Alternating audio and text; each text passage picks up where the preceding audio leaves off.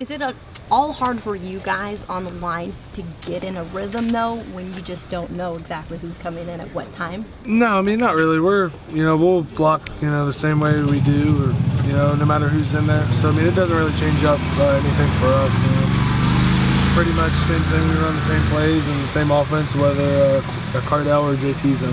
When did you find out Cardell was starting? I think you can just kind of tell. I mean, they never come out. It's not like it's a big announcement. So, I mean, it's just kind of the flow of practices. Jacoby, has the center quarterback exchange been what you wanted it to be this year? Yeah, I was waiting on that question. No. Did I ask you nicely? Yeah, it was great. No, I mean, it's something that, I've been working on since week one. It's, like I said, I mean, I snap the ball, I don't know how many, 500,000 times a week, and just something small I'm doing and trying to fix. So just trying to get the muscle memory down, and like I said, just fix what's messed up right now. Jacoby, we hear all the time that it starts up front in football, and that's where you obviously play as the center position. What do you guys have to do to get things rolling to control the line of scrimmage, in your opinion? I think we just need to get back to run our offense. Maybe. I don't know if there's anything specifically. I mean, just kind of going back, to our roots, just running, up tempo and just running downhill, and, maybe not sitting back so much, just kind of get things going and on a roll. And once we get them, we just kind of roll with it. So you're saying it's more of not a schematics thing and X's and O's, but more of a mentality. We talked to Taylor Decker about that at the beginning of the season. He said just having that kind of that bulldog mentality. Yeah, exactly. I think it's something that, like I said, once we get it rolling, it'll go downhill. So we just have to, kind of get it started. It's a new week, and hopefully we can do that Saturday. Two of your teammates have said that Urban, after the NIU game, promised the whole team that the offense would improve.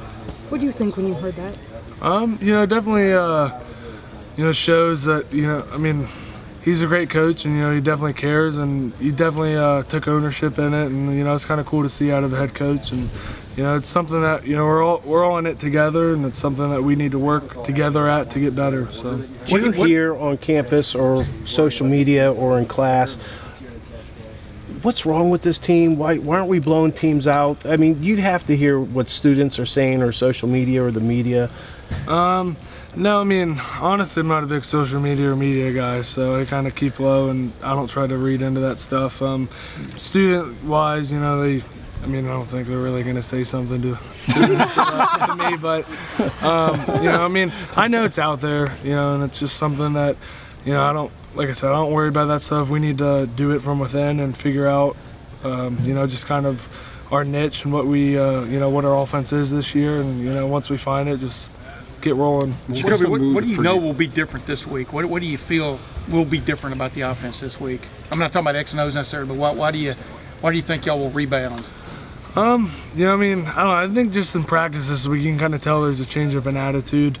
We're not happy with the way we've been playing, and like I said, I think it's kind of come to a head with everybody on the offense. We're kind of pissed off, honestly, the way we've been playing, and I think it's time for us to run the Buckeye offense that we've known the past couple of years. So, Coach Meyer basically told us that Cardell Jones is your starting quarterback. Was there any doubt? What does that settle down for all you guys on offense? Like I said, for the offensive line, whether JT or Cardell's back there, they're both great quarterbacks. I don't know on the perimeter if it changes anything up, those guys, but we're going to block as hard as we can and do the best, do our job the best we can, no matter who's back there. So, Jacoby, what do you think the bread and butter of this football team is? We know Ezekiel Elliott, 8 straight games of 100 yards or more. That has to do with a lot of what you guys have done up front. Coach Meyer wants to establish the perimeter. If all things are hitting on all cylinders, what are the Ohio State Buckeyes doing on offense?